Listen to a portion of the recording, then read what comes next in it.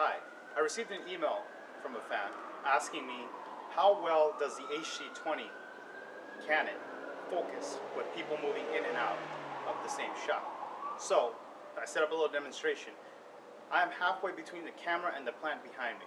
What I'm going to do is I'm going to take 2 steps towards the camera, wait a second, let it adjust so you can see how well it adjusts. Take 2 steps back to this position and then another 2 steps back so you can see how it adjusts when I move back.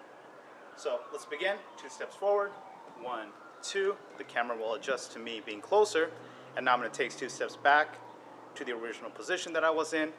1, 2. I'm back to the original position, and now I'm going to take 2 more steps back to the plant. 1, 2. And now I should be in focus with the plant, and I'm going to come back to position 1, 1, 2. What you could do with depth perception is create a film-like look when shooting with the HG20.